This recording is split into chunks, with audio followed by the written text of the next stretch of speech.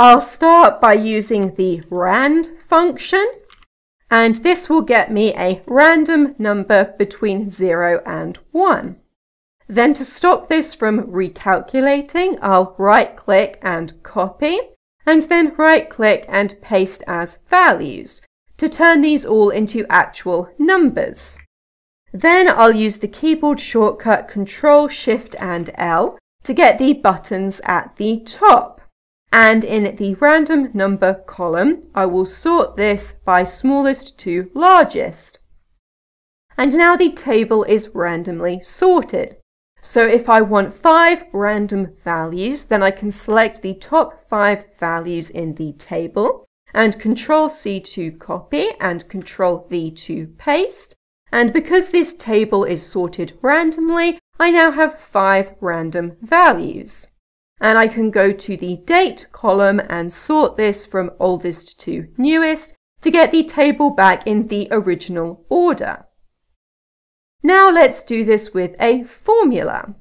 I'll start by using the rows function, and I'll select the whole of the table, and this will tell me how many rows there are in the table.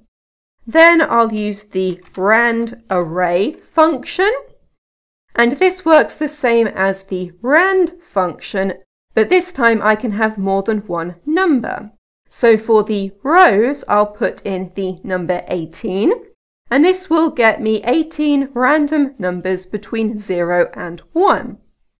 Then I'll use the SORTBY function, and the array will be the whole of this table. Then we'll be sorting this array by the random numbers. And enter. And now I have the table randomly sorted. Then I'll use the take function, and the array will be the table with the randomly sorted numbers.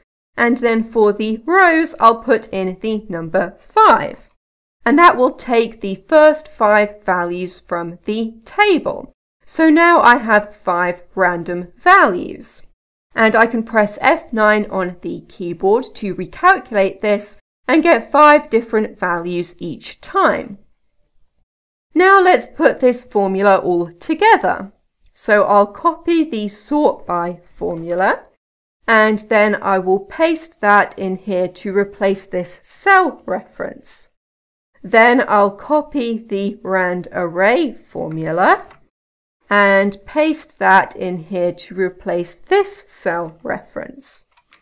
And then I'll copy the rows formula and I'll paste that in here to replace this cell reference. And now I no longer need any of these values, and I have everything together in one formula.